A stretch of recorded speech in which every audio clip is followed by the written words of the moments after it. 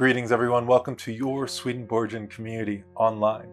Today we are diving into the 18th century mystic Emanuel Swedenborg's ideas about how the Lord's human nature was made divine in Christ, but also how the Lord speaks to every religion, every process of health and growth across the world, no matter our words for God, our ideas about religion or philosophy. God meets us where we're at.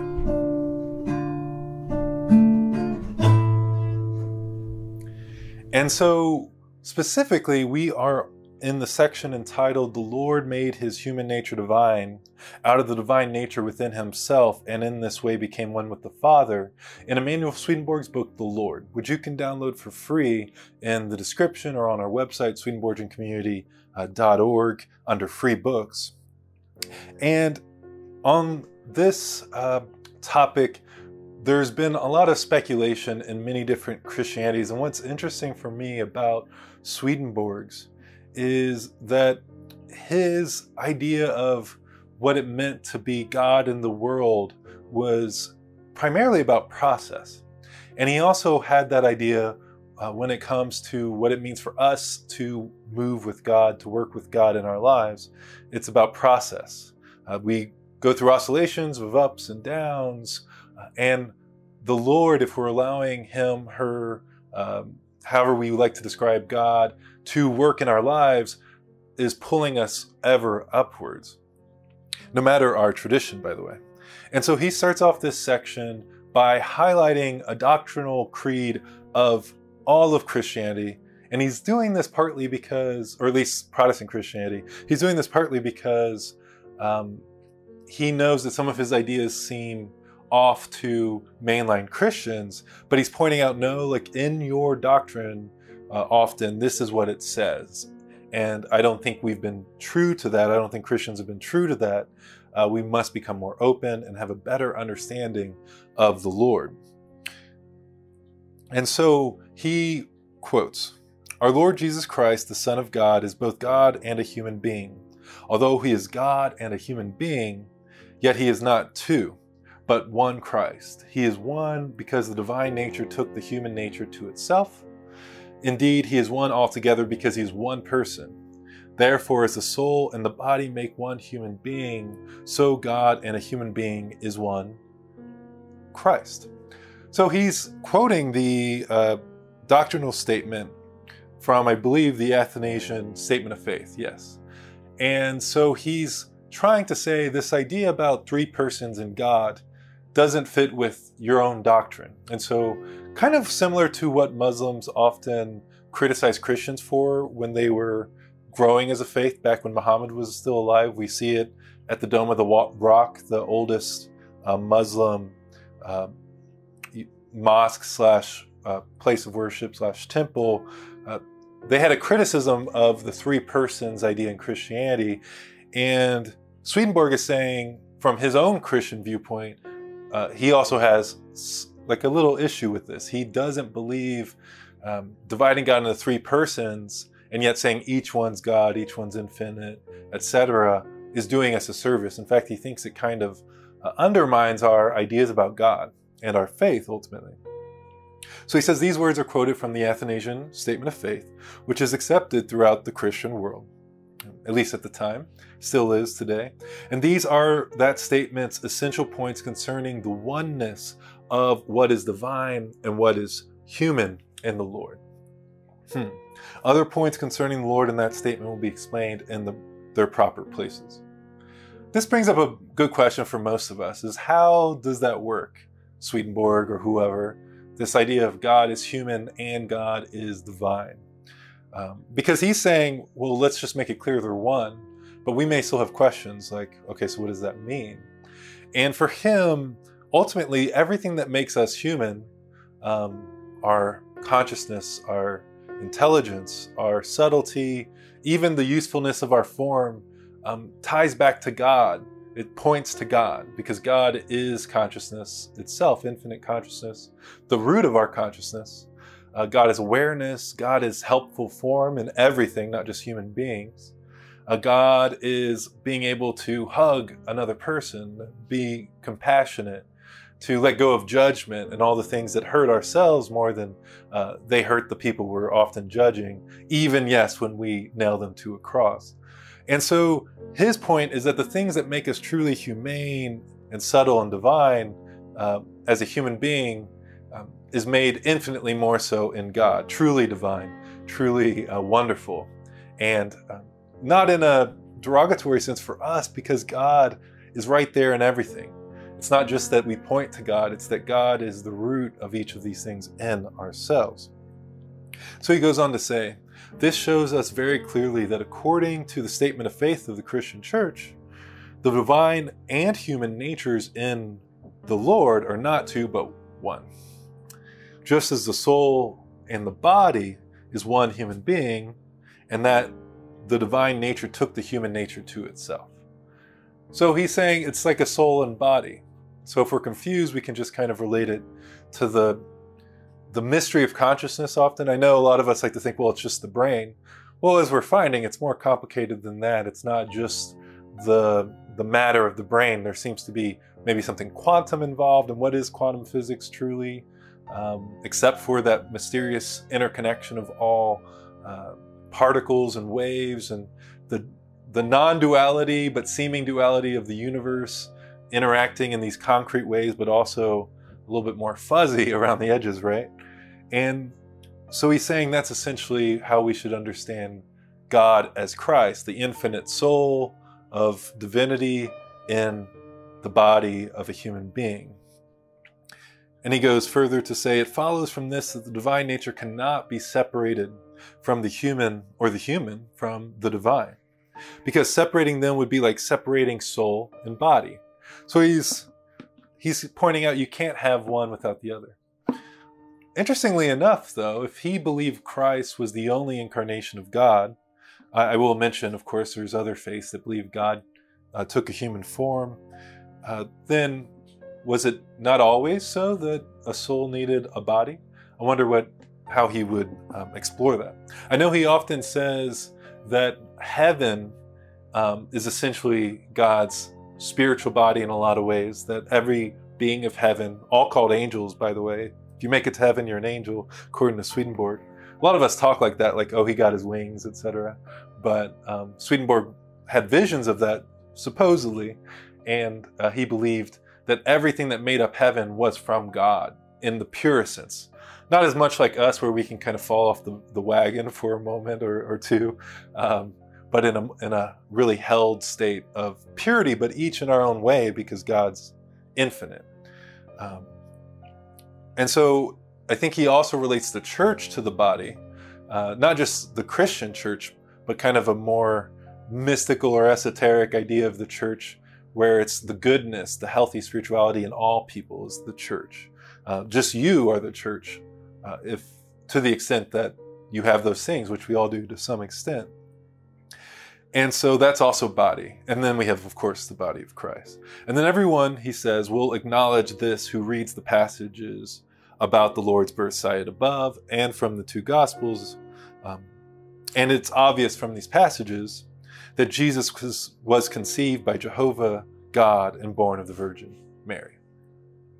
This means that there was something divine within him, and that this was his soul. Yeah, so we explored that a little earlier. I invite you to watch some of our earlier videos in the Lord discussion series. And he goes further to say, now since his soul was the actual divine nature of the Father, it follows that his body or human side was made divine as well. For where the one is, the other must also be. In this way, and in no other way, the Father and the Son are one, which it often says in Scripture.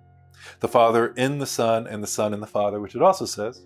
And all that is the Son's is the Father's, and all that is the Father's is the Son's, as the Lord himself tells us in the Word in John 17:10. But how this union was brought about, I need to explain in the following sequence. And he lists one. The first thing he'll explain is the Lord from eternity is Jehovah. 2, the Lord from eternity, or Jehovah, took on a human nature for the purpose of saving us. 3, he made the human nature divine from the divine nature within himself. So it's kind of like an unfolding process, it sounds like. 4, he made the human nature divine by the trials to which he made himself vulnerable.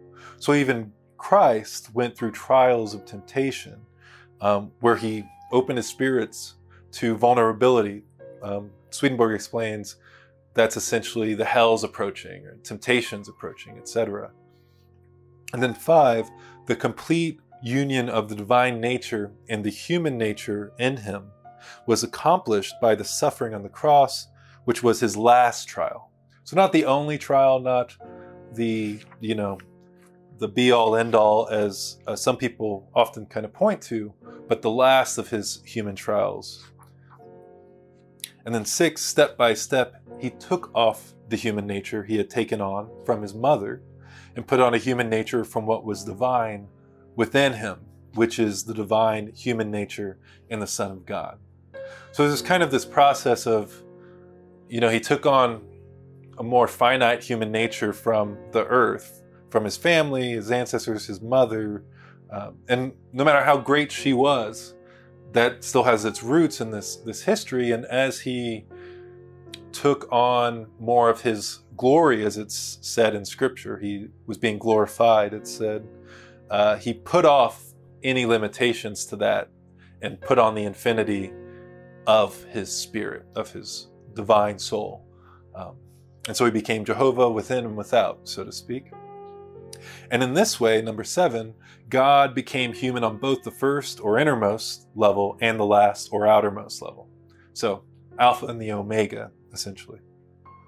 So now we're on section 30, where he's going to kind of break down each of these sections. And we won't read every scripture this time because Swedenborg loves quoting scripture. If you don't think he's grounded in scripture, for whatever reason that these ideas are just kind of from the top of his head, I think you'll learn that he likes to root everything in scripture. And I think that's often healthy. One example being, often when we talk about Christ being our master, our savior, or whatever it is that we say in our Christian denomination or our Christian walk, if we are Christian, we often don't pay attention to what he asked us to do, social justice and all that, forgiving people, uplifting people, empowering the poor, the oppressed, etc., right? That's pretty much his ministry, and also repentance, so changing ourselves, letting go of the more hurtful things, the oppressive natures. Often he talked about that, but we tend to just point to the fact that he's our savior, and we don't really focus on that all the time. And we condemn other people because we say he's not their savior, or they haven't accepted him. And we're not looking at their hearts or how they live, or uplifting them if they are downtrodden. And so in a way, a lot of times our faith in Christ becomes disconnected to what he said. And what did he say about that? He actually addressed that. He said, why call me Lord, Lord, or why say Lord, Lord, and not do what I told you to do? And so Swedenborg grounding everything in scripture, I find to be refreshing, and also because, weirdly enough, it starts to make more sense than anything I heard growing up in my Baptist churches or Salvation Army churches. So he goes on to say, the Lord from eternity is Jehovah, number 1. This we know from the word, since the Lord said to the Jews, truly I say to you, before Abraham was, I am, in John 8. And again he also said, glorify me, Father, with the glory I had with you before the world existed, John 17. This means the Lord from eternity and not the Son from eternity, because the Son is his human nature, conceived by Jehovah the Father and born of the Virgin Mary in time, as explained above. So he's kind of addressing an old held belief that the Son, like Jesus Christ, the Son was hanging out with God the Father from eternity. They were both playing cards from the beginning of time. They had a lot of nice visits by the lake. No, he's saying, no, that there's one God, and that's the God from eternity. There weren't two gods hanging out. And he says, we are assured by many passages in the Word that the Lord from eternity is Jehovah himself, a few of which passages may be cited now. Quoting from Isaiah 25, "It will be said on that day, 'This is our God. We have waited for him to free us. Jehovah, we have waited for him. Let us rejoice and be glad in his salvation.'" So he's quoting Hebrew scripture, Jewish scripture from Isaiah, saying, no, this made it clear that the Savior, the one who will come, is Jehovah, not a separate God. And he also says, "We can see from this that the speakers were waiting for Jehovah God himself." And then quoting from Isaiah, but also the Christian Gospels at the same time, because they quote the same thing, "A voice of someone in the wilderness crying out, 'Prepare a pathway for Jehovah. Make level in the desert a highway for our God. The glory of Jehovah will be revealed, and all flesh will see it together. Behold, the Lord Jehovah is coming in strength." I always think it's interesting that the Jehovah and to Jehovah change sometimes. So there we go. God is coming. Jehovah God is coming in strength. Here too, the Lord who is to come is called Jehovah. And then quoting from Isaiah, "I am Jehovah. I will make you a covenant for the people, a light for the nations. I am Jehovah. This is my name. And I will not give my glory to another." So only Jehovah God has the glory of Jehovah God. A covenant for the people and a light for the nations is the Lord in his human nature. Because this is from Jehovah and was made one with Jehovah, it says, "I am Jehovah, this is my name, and I will not give my glory to another." That is, to no one other than himself. To give glory is to glorify or to unite with himself. Interesting. So in a way we have this, there's still kind of a dichotomy here, right? Like he has to unite something with himself. Well, we kind of see that in our own lives as God slowly unites each of us to himself. Maybe it'll take forever, unlike with Christ, where he was glorified within a lifetime, and, did all those miracles, had this kind of divine nature flowing through him. We each have that to our own extent, because as it said, we're all one in God. But Jehovah decided he had to kind of, take a few steps further with this incarnation and essentially made the soul of Christ himself. That's how Christ was born, and that's why everything in his life connected with Scripture in such a way. And as we heard earlier, that process of him growing and being glorified actually helped us all out by reordering the hells. He let them approach him. He kind of fought against them, we're said in the Spirit, and he put them kind of in a healthier place for all of us. And the hells, of course, being, that part of us that those of us who might have passed on, who continue to want to create hell for ourselves and for others. We are put into communities, or we actually find communities that are right for us, spiritual communities, and we continue to make hell. Now, who knows if people leave hell eventually, but it's not something that God just kind of forces on unbelievers, so to speak, like all non-Christians, all non-Muslims or something. But it's something that we take on for ourselves, as we often do in this life to some extent, right? And he goes further to quote a few places, just pointing to this glory that he will unite to himself. And then moving past that, we can see from these passages that the Lord from eternity means his divine nature as the source, which is called Jehovah in the Word. We will see from passages to be cited below that after his human nature had been glorified, both the Lord and Jehovah means the divine nature and the human nature together as one, and that the Son by itself means the divine human nature. So on to section 2. The Lord from eternity, or Jehovah, took on a human nature for the purpose of saving us. So that's the point. All right. But what does it mean to save us? I think we heard a little bit before about, being a little bit more free from the hells.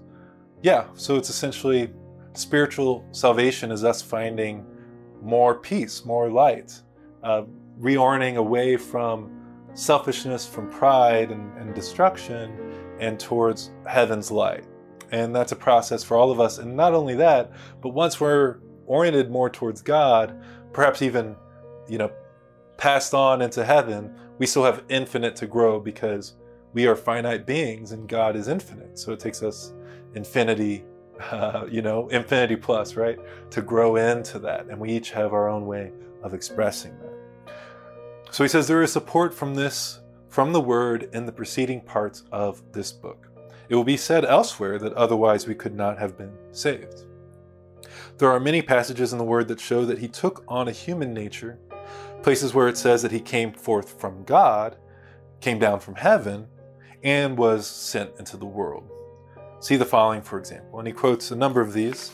We'll quote a couple from the top. I came forth from the Father and have come into the world. John 16. I proceeded forth and came from God.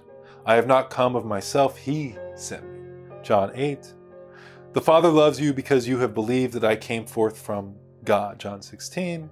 And then continuously from John. And he says, you may see in 20 back above that being sent into the world by the Father means taking on a human nature. And then number 3.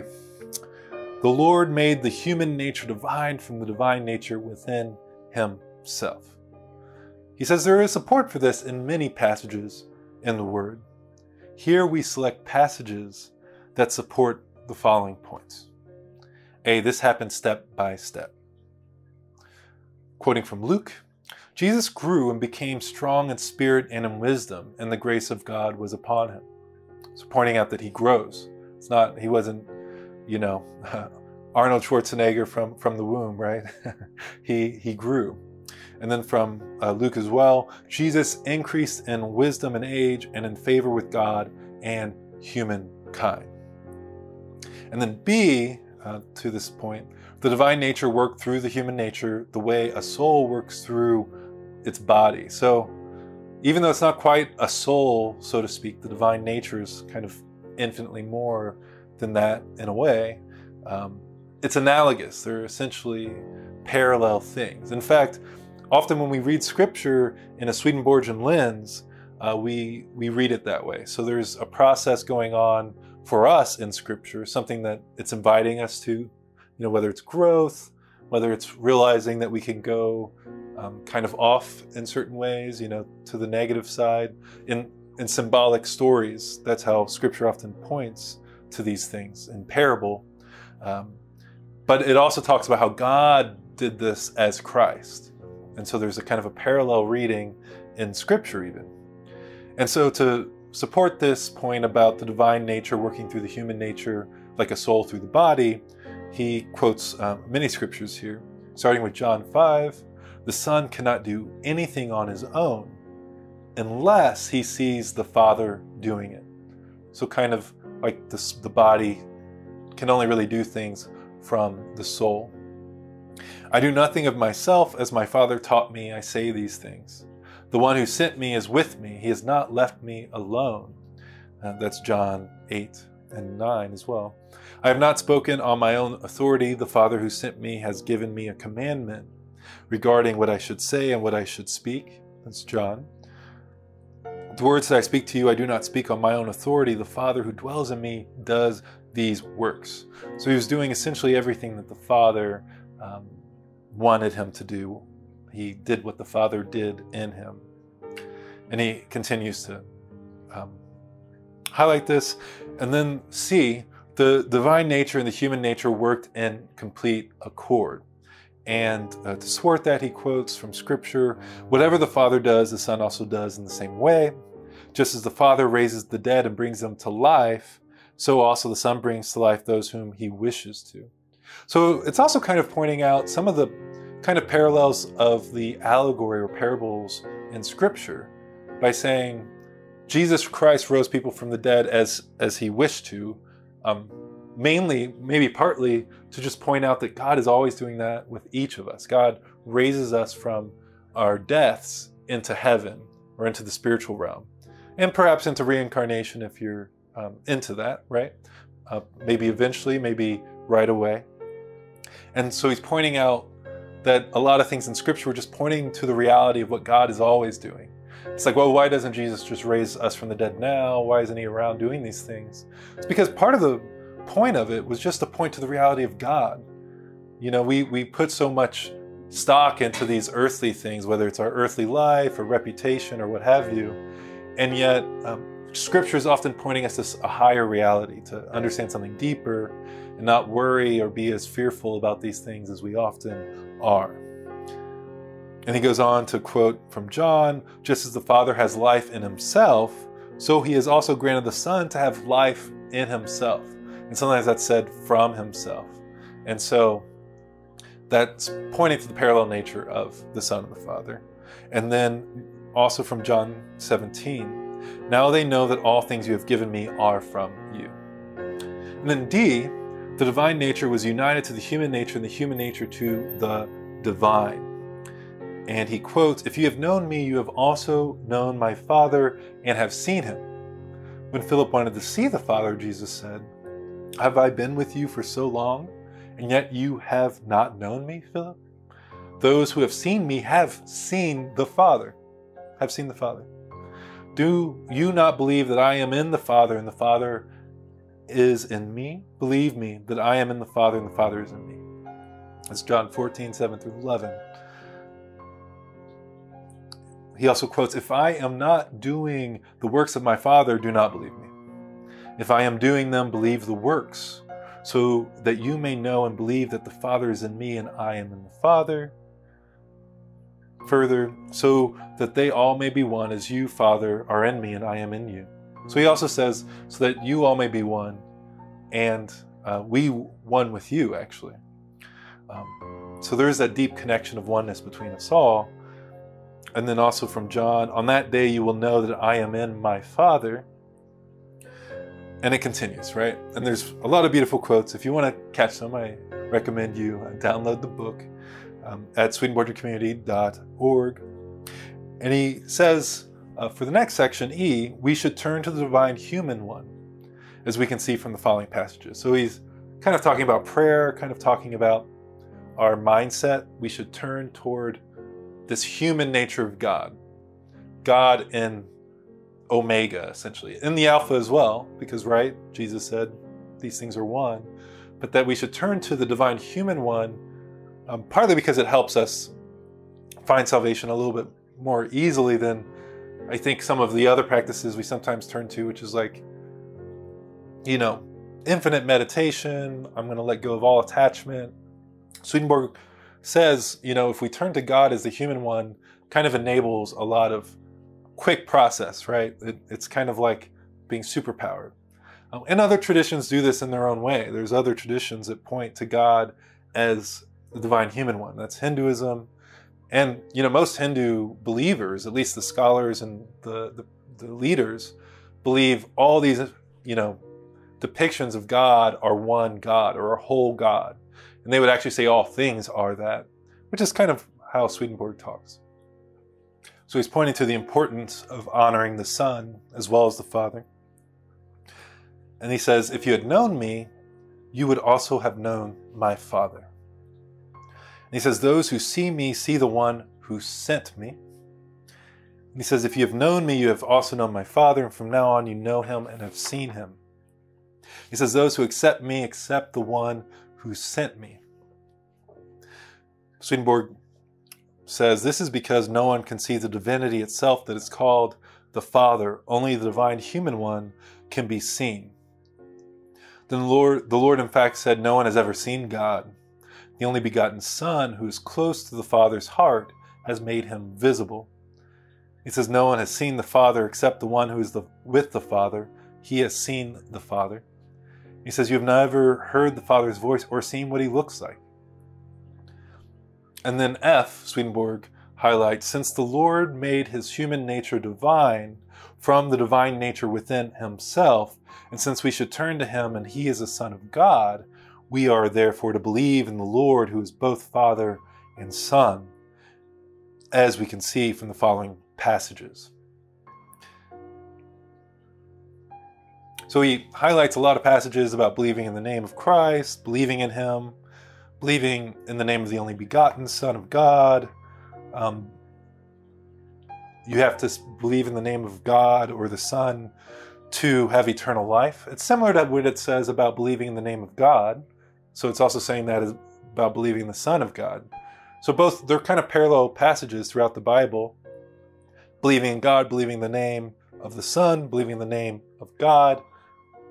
Essentially each the same thing. And in fact, anytime we think about God, even if it's, from an Old Testament sense, we have to define God, if we define God at all, in things that relate to our human nature, because our entire perspective, of course, right, is in the shape of our humanity, so to speak. So when we talk about God being wise or compassionate, even those religions that often say God is nothing like a human, what are you talking about? They often say God is compassionate, wise, etc., right? Like Islam, like Judaism, if they say it that way, right? In terms of God not being human, they often still talk about God as merciful, etc. So God is always defined in these human ways. Yes, things that we want to live up to, but we have an understanding from a human capacity, and they're human words: compassionate, wise, loving, not totally devoid away from what it means to be of human nature, right? And so God's like, or Swedenborg is like, yeah, that's about God. That's what God is. In fact, God says that all the time in Christ, through Christ, but also in the Old Testament. If you're looking at, Hebrew Christian scriptures, he highlights all these things about himself, being merciful and loving. And so believing in the name of God is often pointing to those things, because often even the names of God point to those things, right? Like Jesus is God with us, Christ is the saving one, etc. And a lot of the names we have for God, whatever our tradition, tend to point to certain aspects of God, whether it's them being close, them being compassionate, them being loving. And so the name of God, according to Swedenborg and other places, has more to do with the nature of God, not getting a pronunciation right. Right? That would be kind of crazy, especially if your book has 300 pronunciations. It says name of God, not 300. Get all the 300 names right or one of them right. It's about quality. And in fact, the use of the word name in Scripture is often about quality. It's he named them, not he actually gave them names. It's that he figured out what they were like or uplifted their quality. Or even when it says he named them after himself, they didn't have his name. It was about they were similar to him. So moving past all these scriptures, there's a good amount here. So if you want to read up on it, you can.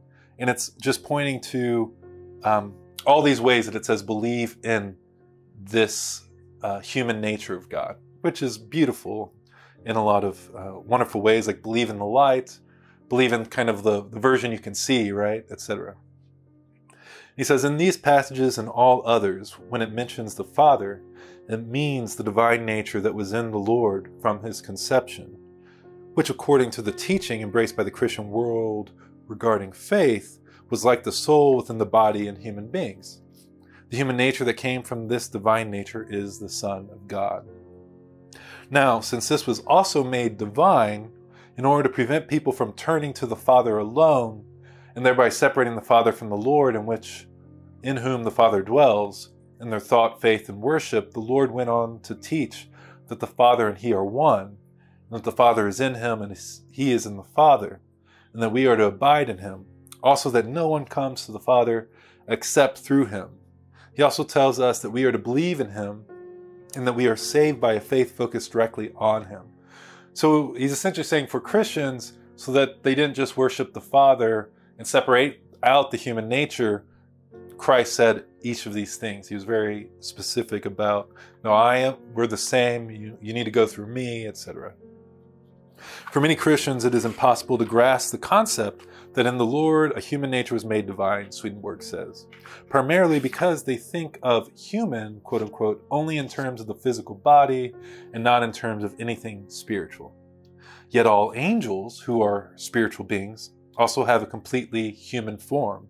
And everything divine that emanates from Jehovah God, everything from its first or innermost level in heaven to its last or outmost level on earth, tends to take on a human form. So he's saying all these things essentially take on a human form because that's what God is. It's like we all have similarities, even between kind of the similarities of species, they all kind of point to this humanity of God. So he's redefining the word human in a lot of ways, but he says this is the way, at least scripturally or spiritually, it should be understood. He says on angels as human forms and on everything divine tending toward the human form, see my book Heaven and Hell, which you can also download for free. And you can also find another book series on that. In that series, we don't read essentially everything in the book, because although this looks like a thick book, this is 4 books at least. And so we highlight kind of the major things we summarize in those series, Heaven and Hell. And that's one of his most well-liked, most downloaded, most owned books from his spiritual literature, which I recommend highly. And he says there will also be more on this subject in forthcoming works that will draw on angelic wisdom about the Lord. 4. The Lord made his human nature divine by the trials to which made himself vulnerable, and by then constantly being victorious. This was discussed above. I need add only the following. Trials are battles against what is evil and false. And since what is evil and false comes from hell, they are also battles against hell. For us too, when we are subjected to spiritual trials, it is evil spirits from hell who are inflicting them. We are not aware that evil spirits are behind the trials, but an abundance of experience has taught me that they are. He's like, trust me. This is why we are rescued from hell and raised into heaven when the Lord enables us to be victorious in our trials. This is how we become spiritual individuals, by means of our trials or battles against our evils. How we therefore become angels. In a way, he's kind of saying, you might have had it tough in the past. You might have some things you need to work against or to overcome in yourself. You might have had some hard moments. That's what eventually helps you to become an angel, overcoming them, not falling back into them constantly.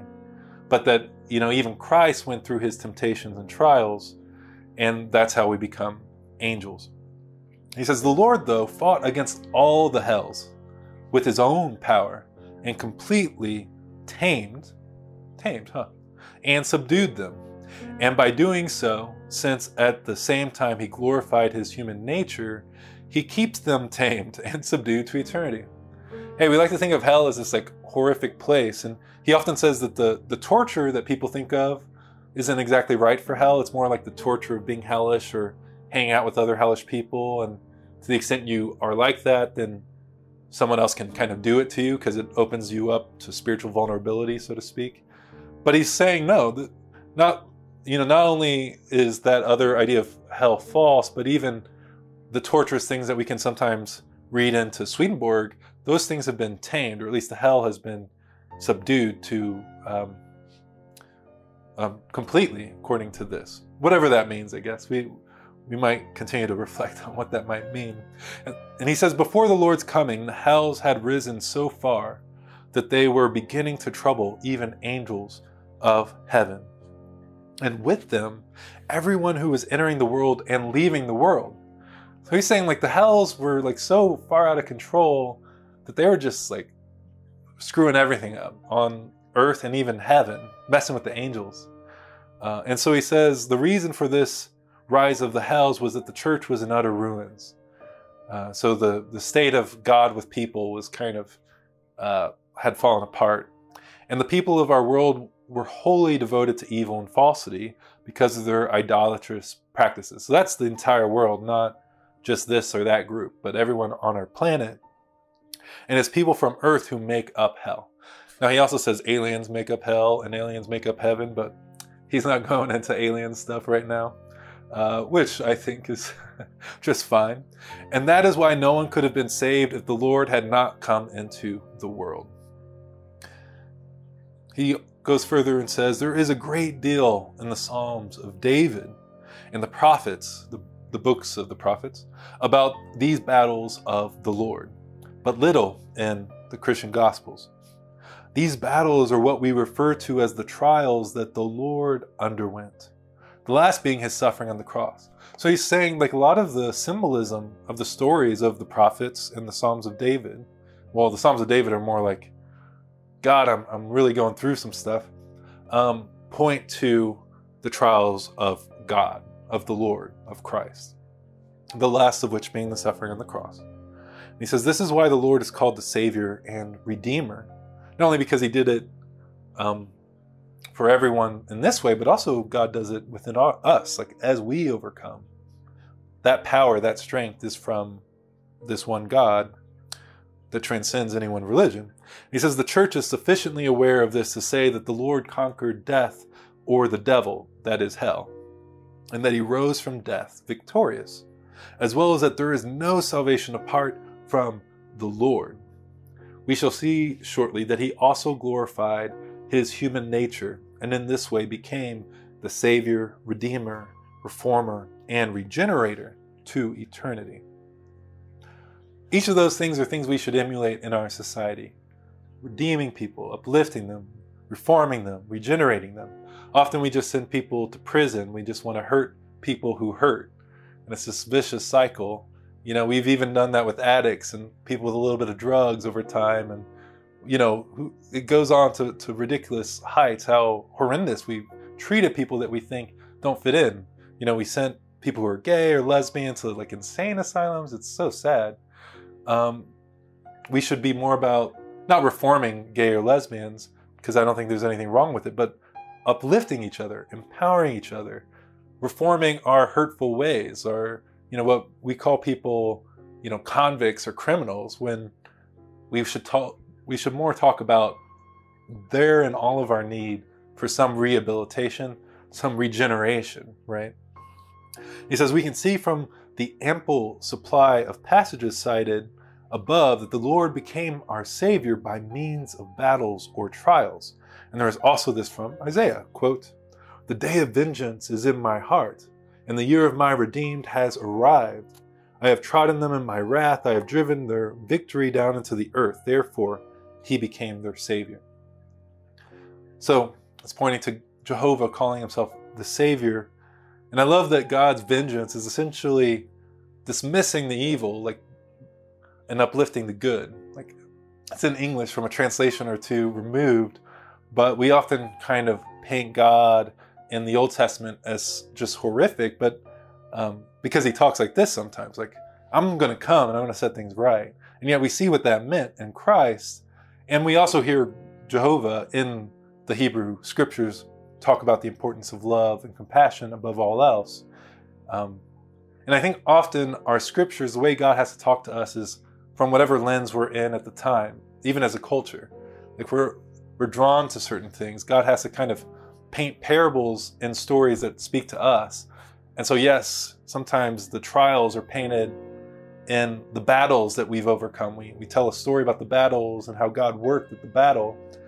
And he uses that to tell a story about something deeper in ourselves and in Christ.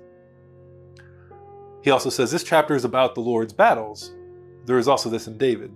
Lift your heads, gates. Be raised up, doors of the world, so that the King of glory may come in. Who is the King of glory? Jehovah, strong and heroic. Jehovah, a hero in war. So again, relating this overcoming of spiritual battles to war. I mean, it is, right? But it often uses the kind of what we know, which is literal war. But we know how Christ felt about that. This too is about the Lord. Number 5, the complete union of the divine nature and the human nature in him was affected by the suffering on the cross, which was his last trial. Support for this proposition was provided above. in the chapter explaining that the Lord came into the world to subdue the hells and to glorify his human nature, and that the suffering on the cross was the last battle, by which he gained complete victory over the hells and completely glorified his human nature. Since then, by suffering on the cross, the Lord completely glorified his human nature, that is, united it to the divine nature, and thereby made his human nature divine as well. It follows that he is Jehovah and God in respect to both natures. That is why in so many passages in the word Jehovah, God, or the Holy One of Israel is called the Redeemer, the Savior, or the Maker, as in the following.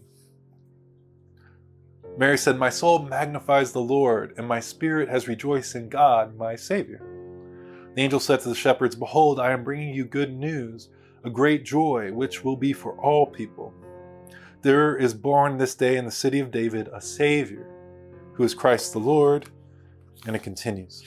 It also highlights that in the Hebrew scripture, it also calls God the Savior or Redeemer of Israel. "I, Jehovah God, am helping you. Your Redeemer is the Holy One of Israel." And it continues with the Hebrew scriptures calling Jehovah the Redeemer, the Maker, the Savior, etc. And in fact, there's one place where Jehovah says, "I am the only Savior." So when we separate the two, we're getting a little bit confused, at least from a scriptural standpoint. There's plenty of those quotes, so you can read them in, what section are we on? 34, I believe. He says, "We can see from these passages that the Lord's divine nature called the Father, and here called Jehovah and God, and his divine human nature called the Son, and here the Redeemer and the Savior, as well as the Maker, meaning the Reformer and Regenerator, are one, not two. For it not only says Jehovah is God, and the Holy One of Israel is the Redeemer and Savior, it also says Jehovah is the Redeemer and Savior. Not only that, it even calls Jehovah the Savior and says, there is no Savior other than me." This clearly shows that the divine nature and the human nature in the Lord are one person, and that the human nature is divine as well, since the Redeemer and Savior of the world is no other than the Lord in his divine human nature, which is called the Son. Redemption and salvation are properly credited to his human nature, and are called merit and righteousness, since his human nature bore the trials and the suffering on the cross, which means that he accomplished redemption and salvation by means of his human nature. Since then, after the union of his human nature with his inner divine nature, which was like that of a soul and body in us, they were no longer two, but were one person, according to the teaching of the Christian world. So he's trying to reform some of the general Christian thinking. He's like, this is what you believe. You put it in the books. So why so many people teaching these other things? It's confusing you in a lot of ways, and it's unhelpful. He says the Lord was Jehovah and God in both respects. This is why some passages speak of Jehovah and the Holy One of Israel, the Redeemer and Savior, and others say Jehovah, the Redeemer and Savior, as you can see from the citations above. So I don't know about you, but he's clarifying things for me, and I like this grounding in the scriptures, because so many people turn to those as kind of the source. Now, I'll remind us, some of us say, "Oh, I only read my Bible. I don't believe in a denomination or this or that." But we have our own ideas. We summarize this book. We don't, even if we remember every word in it, we come up with ideas that we pull out of it, and we have interpretations that we see in it. Like, everything's still from our lens. We're not infinitely perceptive. So we're still in our own theology. We're in the theology of our local pastor to some degree, or whatever it is. And so these books are helpful no matter how much you know your scripture. And I think they can be helpful for people in other traditions, or just have a better understanding about the roots of the Christian gospel and the Hebrew text as well. He says the word also speaks of Christ the Savior, see Luke and John, on God and the God of Israel. So he keeps going through and just says, we see a lot of these things highlighted throughout Scripture. So number 6, step by step, he took off the human nature he had taken on from his mother and put on a human nature from what was divine within him, which is a divine human nature in the Son of God. Now, I'll point out here, because it seems peripherally relevant, that God is gender inclusive in the fullest sense. It's, in fact, you could say species inclusive. You could say all created things inclusive, because everything that's useful and functional and prolific and warm and full of comfort and life and healing, etc., is God in a kind of smaller way. It points to God. God is within it, uplifting it, empowering it. And so that's why it says both male and female were made in God's image. Not just male and then whatever about the female. No, this was made in God's image, and all of creation was good. Yes, humanity, having this special kind of brain and mind and connection, was very good at the end. But that human nature was meant to serve the rest and uplift it, right? And not dominate and control because it's somehow special. So here we are on number 6. Step by step, he took off the human nature he had taken on from his mother. I'll repeat it one more time. Put on a human nature from what was divine within him, which is divine human nature in the Son of God. It's surely known that the Lord was divine and human. Divine because of Jehovah the Father, and human because of the Virgin Mary. This is why he was God and a human being, and therefore had a divine essence and a human outward nature. The divine essence from his father and the human nature from his mother. This meant that he was equal to the Father with respect to his divinity, but less than the Father with respect to his humanity. It also meant that, as we are taught by the so-called Athanasian statement of faith, this human nature from his mother was not changed into or mixed with the divine essence, since the human nature cannot be changed into or mixed with the divine essence. All the same, this very statement of faith, he's continued to refer to this general Christian statement of faith from the Athanasian Creed, we have accepted, says that the divine nature took on a human nature, that is, united itself with it as a soul with its body, so much so that they were not two but one person. It follows from this that he took off the human nature received from his mother, which was essentially like that of anyone else, and therefore material, and put on a human nature from his father, which is essentially like his divine nature and therefore substantial, thus making his human nature divine. I don't know if he'd let me rephrase this, but to me, this also kind of means he took whatever was human from his mother and he kind of pulled it. He grew into his divinity. Whether there's a quick switch or what going on, as he said earlier, he grew, right? Step by step. So he has made that clear. Excuse me. So putting off seems to relate to this growth process more than switcheroo.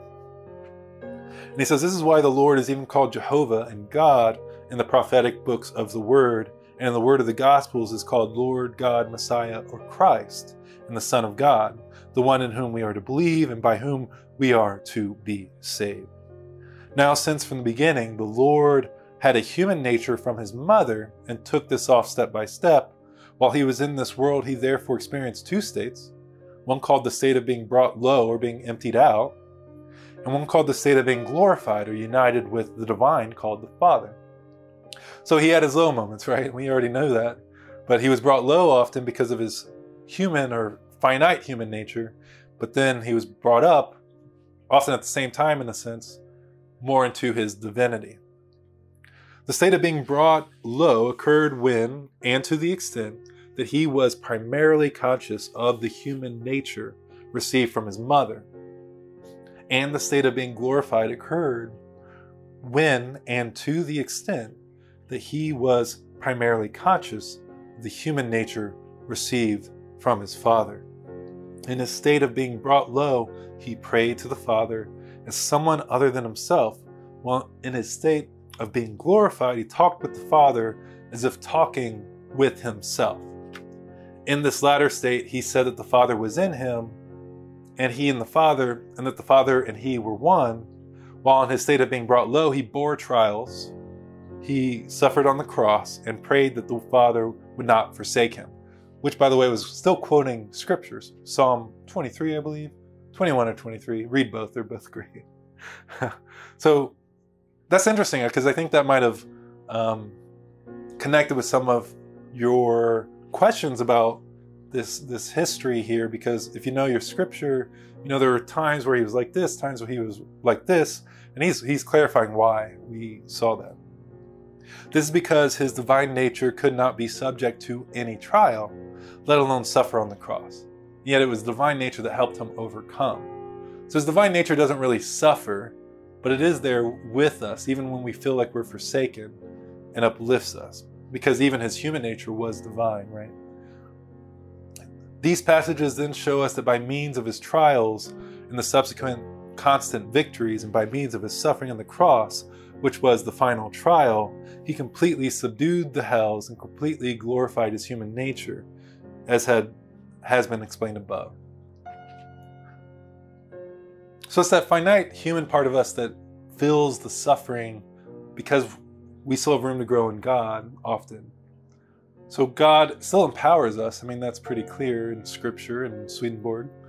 And even though it said, he said, I'm forsaken, Swedenborg often points out that God is the closest with us when we feel forsaken, when we're in the middle of trials. So it's not that God actually disappears, because then things would just, disappear, right? They wouldn't exist. It's that we often feel that way, and that God isn't suffering. That divine nature isn't suffering, because God just doesn't suffer. God is more than anything that could make him suffer. He gives rise to the process that includes suffering so that us finite beings can grow into our heavenly life with God. It's a process, unfortunately. It takes it to have multiple beings that feel like they're, individuals, but also start to know, oh no, I'm actually one with God. And that process is so wonderful. And God wanted to give himself, herself so much, and love and joy that God had so much, that God was like, I can't just be alone forever. I want to give this to people because I know it's so great. And so we continue to read on. And for his taking off the human nature received from his mother and putting on the human nature received from what was divine within him, called the Father, this we can see from the fact that whenever the Lord spoke directly to his mother, he did not call her mother, but woman. I don't think it was as hurtful as it might sound today, like ma'am or something, right? We find only 3 places in the Gospels where he speaks directly to his mother or about her, and in 2 of these he called her woman, while in 1 he did not acknowledge her as his mother. As for the 2 in which he called her woman, we read in John, Jesus' mother said to him, they have no wine. Jesus said to her, what have I to do with you, woman? My hour has not yet come. And also, when Jesus from the cross saw his mother and the disciple whom he loved standing by her, he said to his mother, woman, behold your son. And he said to the disciple, behold your mother. So although the scripture sometimes calls Mary mother, Jesus, in the quotes, never did. The one occasion on which he did not acknowledge her is in Luke. They announced to Jesus, your mother and your brothers are standing outside and want to see you. Jesus answered and said to them, my mother and my brothers are these who hear the word of God and do it. In other passages, Mary is called his mother, but never from his own mouth.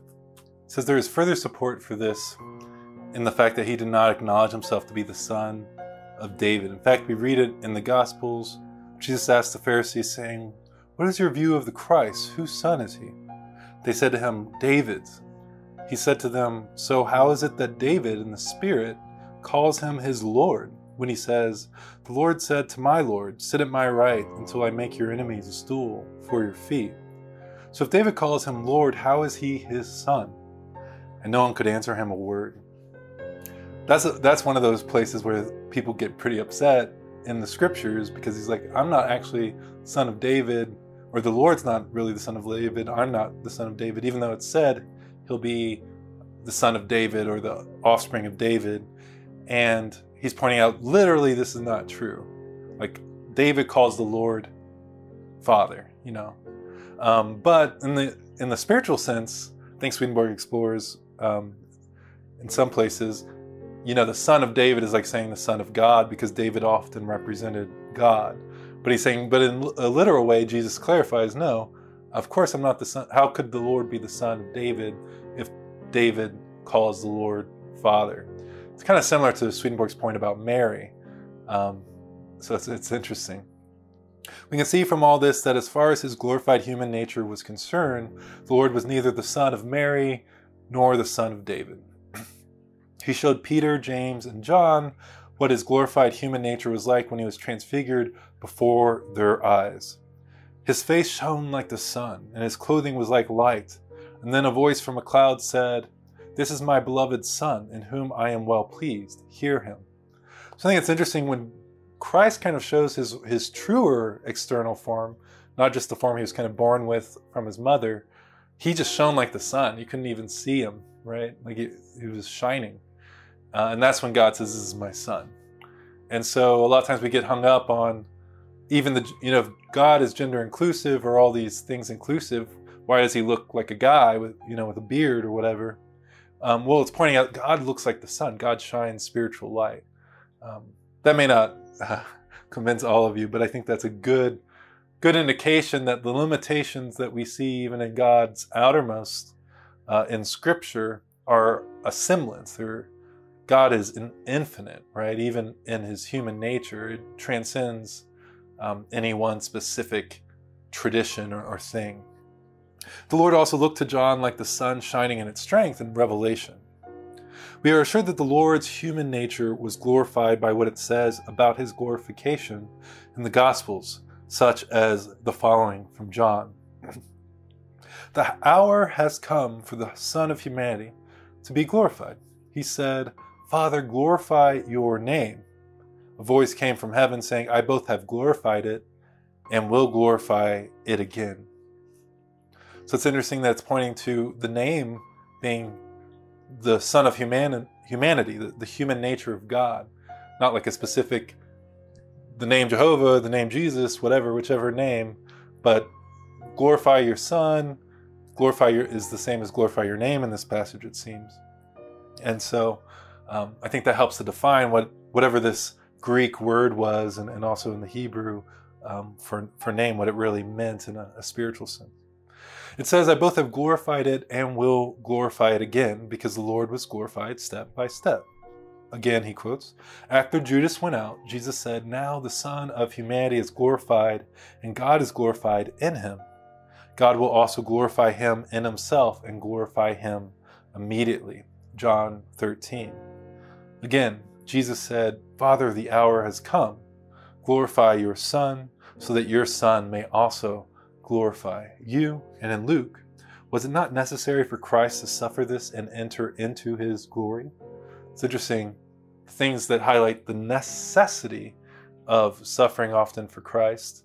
And in a way, if it's happened in our own lives, that's something that's going to be, part of our journey towards God. And we'll look back, hopefully, at one day in the light of that heavenly figure and see the culmination of all these events, even the tragic ones, unfortunately, and yet fortunately. These things were said about his human nature, Swedenborg said.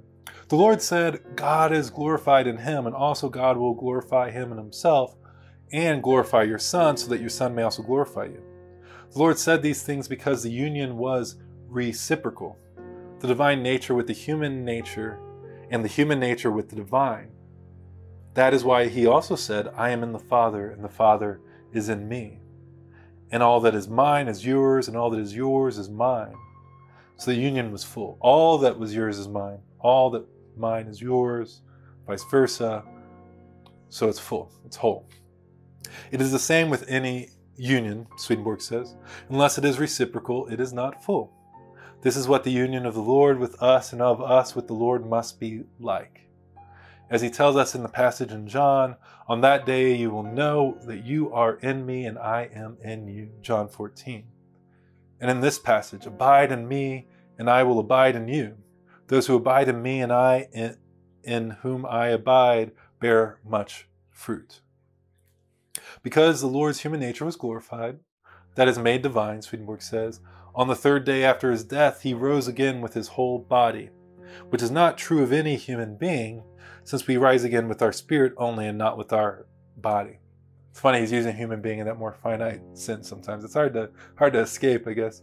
So we should know this, and so that no one should doubt that the Lord rose again with his whole body, he not only said so through the angels who were in the tomb, but also showed himself to the disciples in his human form with his body, saying to them when they thought they were seeing a spirit, "See my hands and my feet, that it is I myself. Touch me and see, because a spirit does not have flesh and bones as you see I have." And when he had said this, he showed them his hands and his feet. That's in Luke and John. And again, Jesus said to Thomas, "Reach your fingers here and look at my hands. Reach out your hand and put it in my side. And do not be unbelieving, but believing." Then Thomas said, "My Lord and my God." To make it even clearer that he was not a spirit but a person, he said to the disciples, "Have you any food here?" They gave him a piece of broiled fish and some honeycomb. And he took it and ate it in their presence. Since his body was no longer material, Swedenborg says, but had become divine substance, he came to the disciples when the doors were closed and disappeared after they had seen him. Once the Lord was in this state, he was carried up and set down at the right hand of God. For it says in Luke, "It happened that while Jesus blessed his disciples, he was parted from them and carried up into heaven." And in Mark, after he had spoken to them, he was carried up into heaven and set down at the right hand of God. Swedenborg clarifies that sitting down at the right hand of God means gaining divine omnipotence. So the right hand of God is often used in Scripture to reflect or mean divine omnipotence. And so he's saying Scripture is continuing to use this symbol.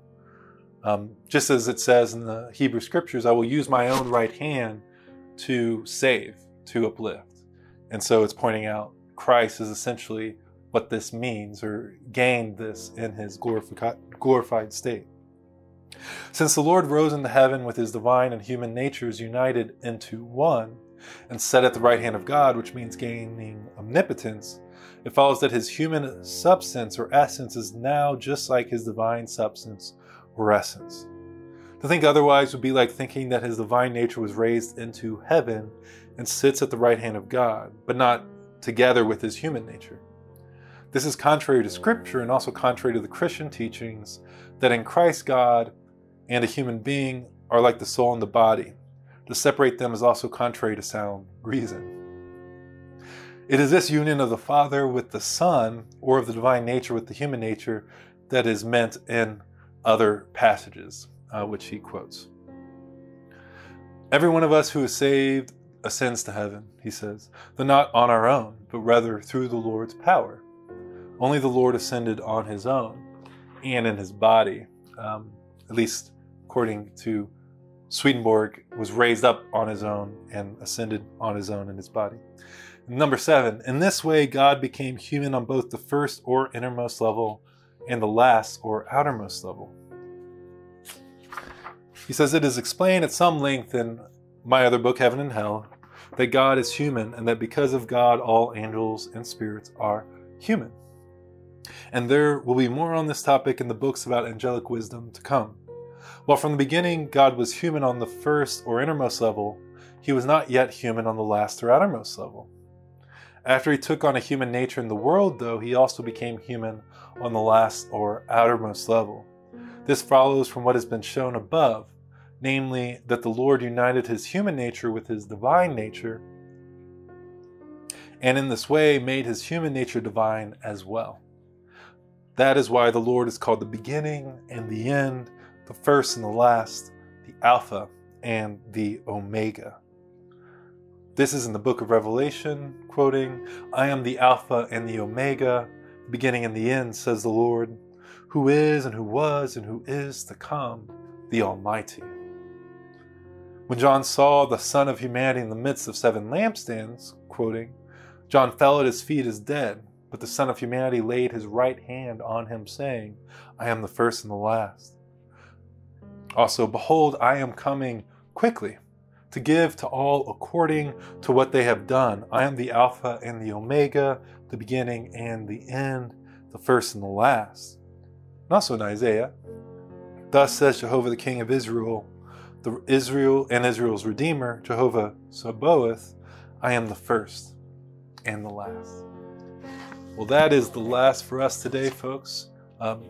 Thank you for joining me in this book discussion. I know we have a book crew or 2 around the world, and one in Australia, and some small groups here that might still be following along. So thank you for joining us, and we will continue to dive through this book, hopefully chapter by chapter for the most part, until we're done. Again, it's not that long, so it's like a small section of this one, and so feel free to download it, read it on your own, come to your own conclusions, and continue to connect with us at Swedenborgian Community Online, and go forth knowing that you are loved. Bye.